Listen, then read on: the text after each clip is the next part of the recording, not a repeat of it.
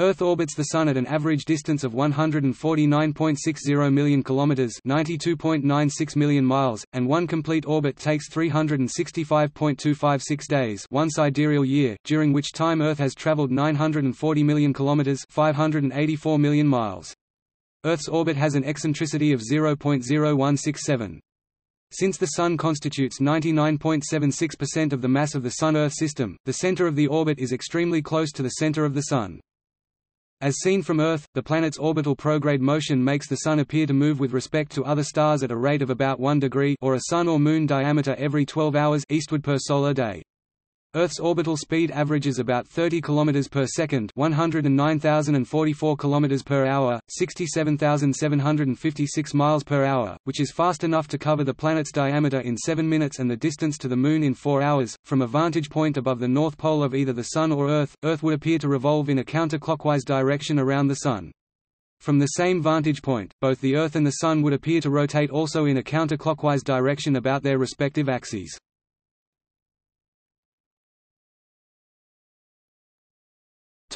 History of study. Heliocentrism is the scientific model that first placed the Sun at the center of the Solar System and put the planets, including Earth, in its orbit.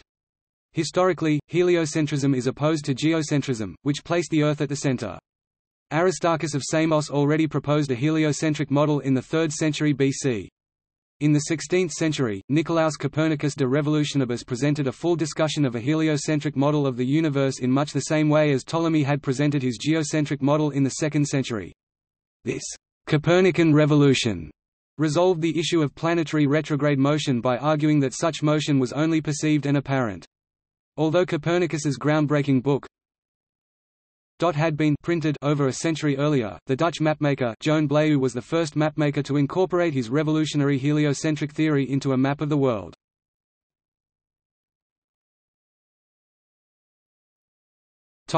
Influence on Earth. Because of Earth's axial tilt, often known as the obliquity of the ecliptic, the inclination of the Sun's trajectory in the sky as seen by an observer on Earth's surface varies over the course of the year. For an observer at a northern latitude, when the North Pole is tilted toward the Sun, the day lasts longer and the Sun appears higher in the sky. This results in warmer average temperatures, as additional solar radiation reaches the surface. When the North Pole is tilted away from the Sun, the reverse is true and the weather is generally cooler.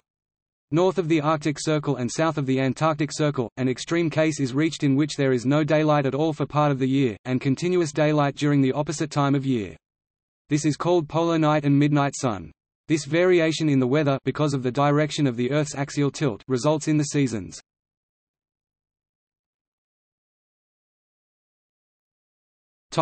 Events in the orbit.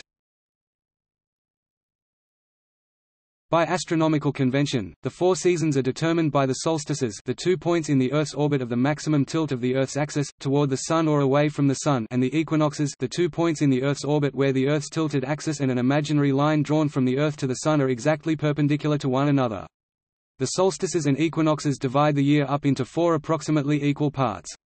In the Northern Hemisphere, winter solstice occurs on or about December 21, summer solstice is near June 21, spring equinox is around March 20, and autumnal equinox is about September 23. The effect of the Earth's axial tilt in the Southern Hemisphere is the opposite of that in the Northern Hemisphere, thus the seasons of the solstices and equinoxes in the Southern Hemisphere are the reverse of those in the Northern Hemisphere, e.g. the Northern summer solstice is at the same time as the Southern winter solstice. In modern times, Earth's perihelion occurs around January 3, and the aphelion around July 4. For other eras, see precession and Milankovitch cycles.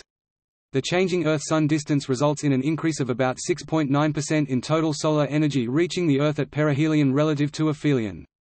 Since the Southern Hemisphere is tilted toward the Sun at about the same time that the Earth reaches the closest approach to the Sun, the Southern Hemisphere receives slightly more energy from the Sun than does the Northern over the course of a year. However, this effect is much less significant than the total energy change due to the axial tilt, and most of the excess energy is absorbed by the higher proportion of water in the southern hemisphere. The Hill sphere, gravitational sphere of influence of the Earth, is about 1,500,000 kilometers (0.01 astronomical units) in radius, or approximately 4 times the average distance to the Moon. This is the maximal distance at which the Earth's gravitational influence is stronger than the more distant Sun and planets. Objects orbiting the Earth must be within this radius, otherwise they can become unbound by the gravitational perturbation of the Sun. The following diagram shows the relation between the line of solstice and the line of apsides of Earth's elliptical orbit.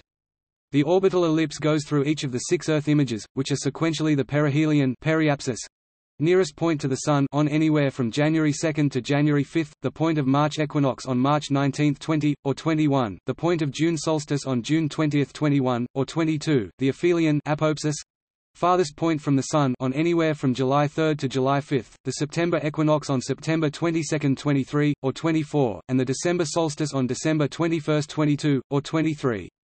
The diagram shows an exaggerated shape of Earth's orbit. The actual orbit is less eccentric than pictured.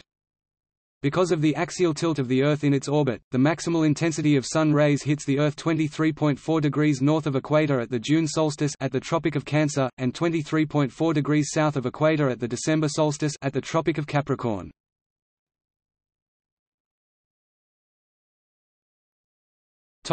Future.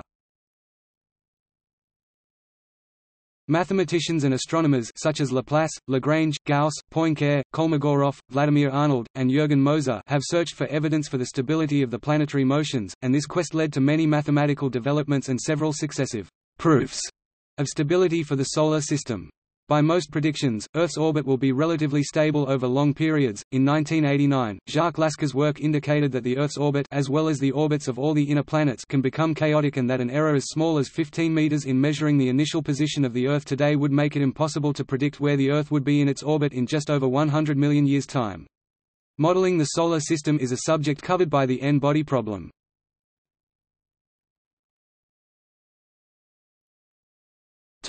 See also: Astronomical unit, barycenter, Earth's axial tilt, Earth's rotation, geocentric orbit, the orbit of any object orbiting the Earth, such as the Moon or an artificial satellite, satellite, space station. Notes